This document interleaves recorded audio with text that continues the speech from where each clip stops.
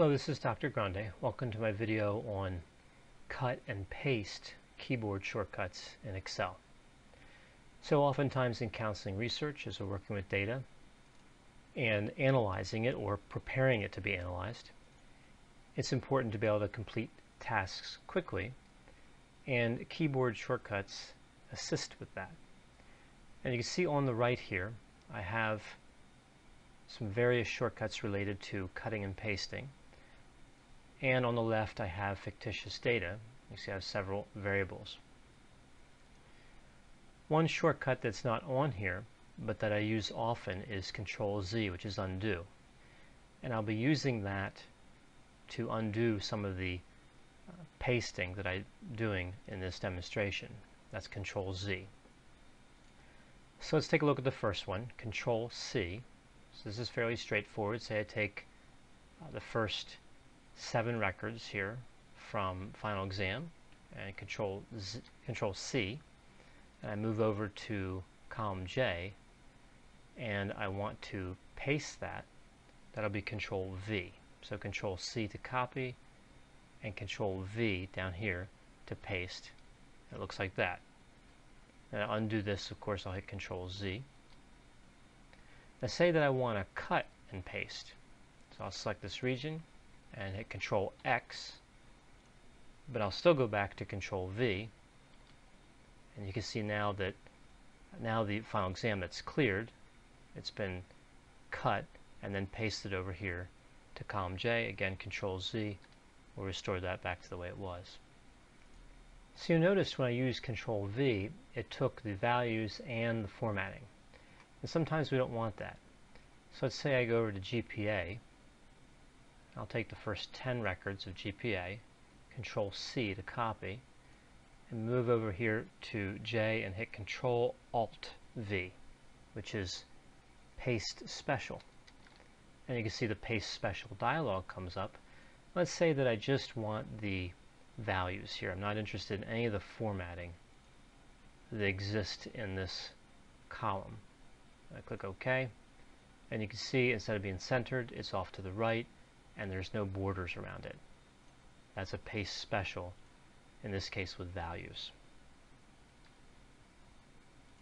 Now using the Control-C or Control-X in combination with the Control-V or Control-Alt-V is efficient. You can also use drag and various keys, and this is just really a matter of personal preference.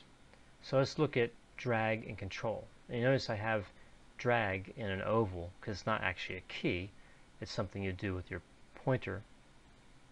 So let's just see what happens by default. So if I take, say, aptitude test, right? So I take the first 10 records there and I move to one of the borders, so I get the 4-way arrows, and I just drag.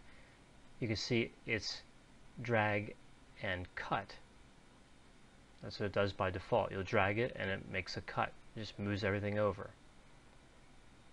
The equivalent of a cut and paste. All right. So Control-Z will put that back. But you can also drag and copy instead of drag and cut. So with the same selection here, I'm going to hold down Control and I'm going to move the pointer so it's getting that little crosshairs there, and I'm going to move over here. As you can see, it copied the first 10 records instead of cutting and pasting. Now drag with Shift will drag and insert. So let's just say that the pretest and the aptitude test are measured on the same scale. Right, so this is the same unit of analysis. We could take the first, let's say, 10 records from here, and we're going to hold down Shift and then look for the 4-way arrows on the edge, and you can see it has a horizontal line, and that is a break to where we can insert these values. So say we want to put them right here after 82, and you can see that's what it does. It just inserted those first 10 records into aptitude test. So if I scroll down, you can see the rest of the values for aptitude test are there. So that's shift and drag at the same time. What drag control shift will do is the same thing as drag shift, except it won't cut and insert, it'll copy and insert. So again, if I were to do the same thing, except this time I'm going to hold down control and shift, you can see it's a small crosshair, it's very small on the edge. It's still going to give me that place where I can make a break in the column, so I'm going to select here after 76, and you can see it retained everything in pretest and inserted those values into aptitude test.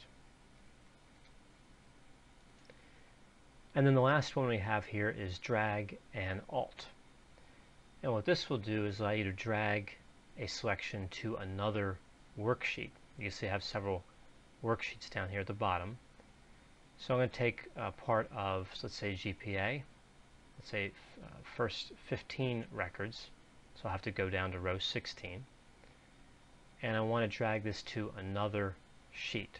So I'm going to hold down Alt. You can see I can go to Selection, Data Entry, Formatting. I can pick one and let go, and you can see it takes all the data over. And it's important to note here, if we go back to the cut and paste worksheet, that it is gone. That was a drag to another worksheet, but it's a cut and paste to another worksheet. But it can be undone with Control Z. And we've returned these data to the prior state. I hope you found this video on cut and paste keyboard shortcuts in Excel to be helpful. As always, if you have any questions or concerns, feel free to contact me, and I'll be happy to assist you.